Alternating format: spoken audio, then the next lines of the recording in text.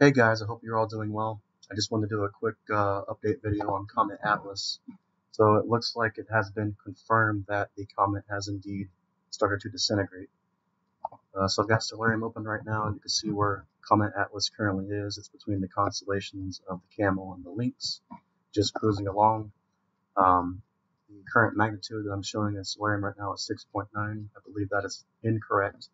It's closer to magnitude 8 or 9. So the comet has done pretty much a complete 180. It's decreasing in brightness and getting harder to see. So if you go over to the Earth Sky website, which basically has editorials on astronomy-related events and news, highly recommend taking a look at Earth Sky if you're not currently checking their website out. They put out an article last week showing that the comet was starting to show some signs of disintegration, especially with the nucleus right here starting to distend. You can see on this image, it's kind of condensed into one single point. And then on this one, you can see that it's starting to kind of elongate a little bit. So when that happens, it's usually a sign that the nucleus of the comet is starting to break apart. Then yesterday, we had a article come out that pretty much confirmed this. So Gianluca Massi, I believe that's how you pronounce his name. Hopefully I didn't butcher that too bad.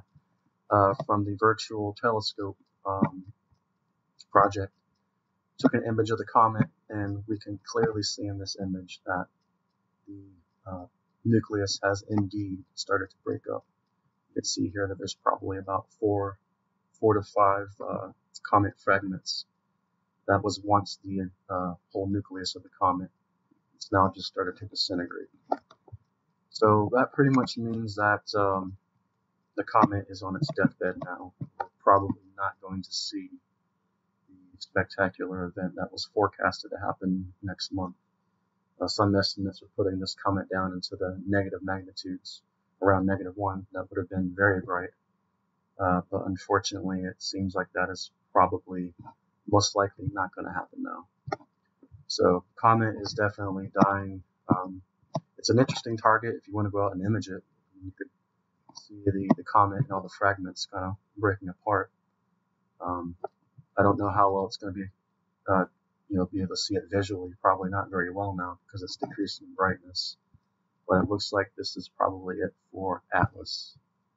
There is another comet that they just discovered recently. I think yesterday they found out about it. I believe the name of that comet is C2020 F8 Swan, I believe.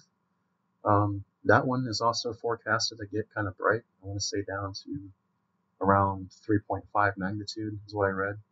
But that's going to be more of a player for folks living down in the southern hemisphere.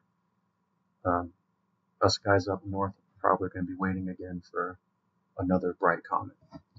Well, that's pretty much it. So Atlas falling apart, and probably no spectacular show happening next month.